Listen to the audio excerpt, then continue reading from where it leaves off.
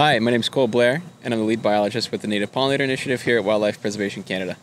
Can you tell us about a project you're working on this year? This year, we're continuing our efforts into the investigations of internal parasites of bumblebees through the through non-lethal sampling methods. Now, can you explain that again using only the 1,000 most common words in the English language? Okay, we need a referee. We look at bee poop. Can't say bee. We look at bug poop. Can't say bug or poop. Oh my gosh, really? We look at waste. No. Are you kidding? We look at feces? Definitely not. Oh, a shot in the dark.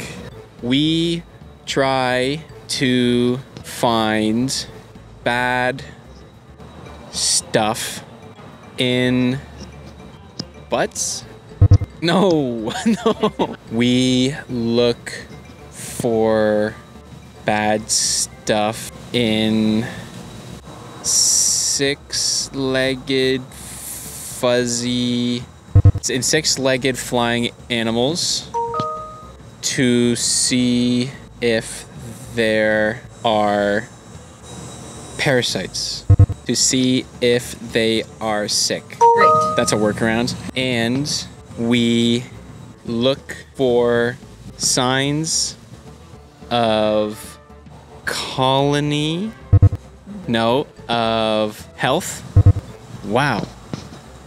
That really says a lot about today's society. We look for bad things in six-legged flying animals, and we look for how they hurt. We look for bad stuff in six-legged flying animals, and we look for signs of hurt in our lab. Can't say lab. Can't say lab. We look for bad stuff in six-legged flying animals to see if the bad things are hurting them. Yay! The referee gave a green flag on the fields.